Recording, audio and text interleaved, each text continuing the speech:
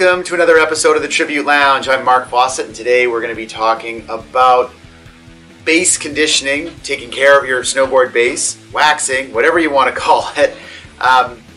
Essentially, P-Tex is a simple plastic. It's not porous like leather, etc. It does not absorb wax. Big misconception there. You can apply wax on it. It will fill in micro fissures and little spots within its surface. The biggest reason we wax is actually for removal of micro hairs or micro tearing of the plastic.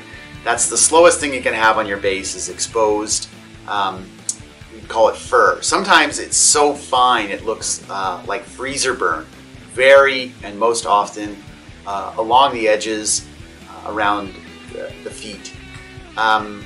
And there are some ways to get rid of it. Waxing itself is probably the best way if you wax properly. So you want to have your base very clean to start with. If there's old wax on there, scrape it off, all of it. You can use a paper towel or a very clean cloth to wipe away any excess wax shavings, etc. The next thing you want to do, if you have a brush of sorts, this is one of the ways that you can somewhat exfoliate the fur off of your base. So using a specific ski or snowboard wax brush, they're kind of expensive, but they work really well. Most of them are either a very hard nylon, firm nylon, or even a brass brushes. I prefer the brass brushes to actually get in there and get the job done. So if you're brushing it, you should use the brush in one direction, i.e. some of them even have an arrow on them, just so that you don't bend and warp the bristles back and forth all over the place. Kind of have a brush that's going in one direction. There's no rules on forward or backward to get rid of the freezer burn. You can go tail to tip. It's the same thing as shaving your face against the grain or with the grain. Whatever's working best to try and remove that hazy fur from the sides or all over the base of your board. For the actual waxing, you're going to take your warm plugged-in iron. If you have a thermometer or a setting in there, it's kind of medium-ish. Some of them do have like the actual temps in there, and often the wax box will even tell you what temperature to run it at. It's somewhere thereabouts of 200 degrees. You don't want to touch a bare hot iron on bare P-Tex. You can melt it. Anyway, drip phase, I put it at an angle so I can have a nice little corner. And I am a fan of dripping pretty close to the edge, doing a perimeter.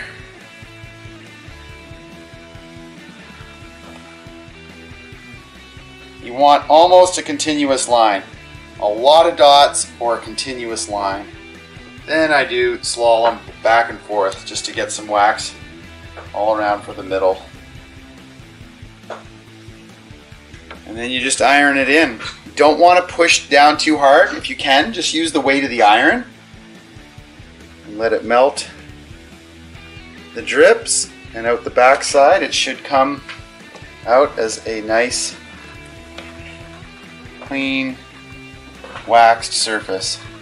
A lot of techs will tell you keep the iron straight, don't wax across, particularly by the edges, because you can score and put scratches in the bottom of your iron, and then you're going to scratch your whole P-Tex up.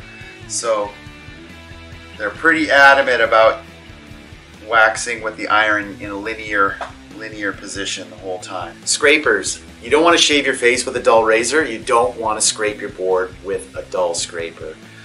Two reasons. One, it's slow as hell and just a pain in the ass with a dull scraper. But two, a sharp scraper actually helps with the conditioning of the P-Tex.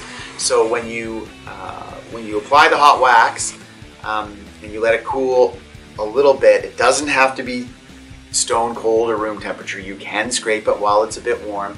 you kind of put some of these micro hairs in a state of flotation, and then when you come through with the scraper, a nice sharp scraper, it's going to cut and break a lot of them off, and a lot of them end up, you'll see if you have a black base and you're using a light colored wax and you've scraped, you'll see some coloration in your wax scrapings, and that's the micro fur. It's not big chunks of your P-Tex plastic, don't worry about that.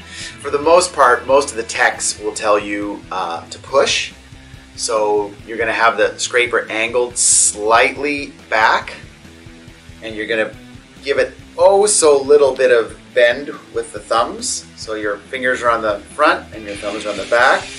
Pretty much keep it dead straight if you can, but if the contact surface isn't grabbing really well, you can give it the tiniest little bend, and you're going to push the wax off. Areas around the tail and tip, and if you're in a parking lot or not, don't have yourself set up in a nice environment, you can give it a scrape or a pull, etc. But the best way for sure is you want it room temperature or warmer, good environment where you can give a good push on it and you're shaving your P-Tex. As far as wax goes, lots of different options out there, of course. Different temperature waxes, and essentially it's a hardness factor. So you'll find this is made for cold temperatures are a lot harder. They're often in blue or green color just to color code it for you. And red, for instance, is almost always a warm wax, much softer, and it's going to give you a little bit better water shed from those warm temps.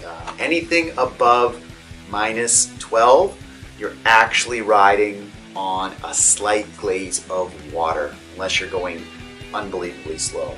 And you can look back and often see that glaze in the snow from like the pressure you've created down, and then the friction forward, and you're riding essentially on water. Below -12, those rules start to sort of fade and dissipate, and thus the harder waxes. And even that much more important to have your base in good condition. So when it gets really, really cold, you'll notice it feeling sticky. And the better shape your base is in, of course, the faster it's going to glide.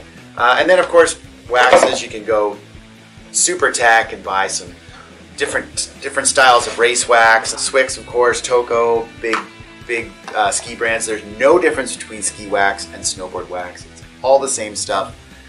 Snowboard bases are identical material as a ski base, just wider. If your base is in really rough shape, big scars and nicks and scratches, it is likely going to need a little bit more TLC. That's for sure when you want to bring it into the shop. We have different plastic welding materials and techniques to fill those in, clean them up, and have your board working as good as when you got it the first time. Enjoy your riding out there. Thanks for watching, and please subscribe to the button that is somewhere around here. Take care.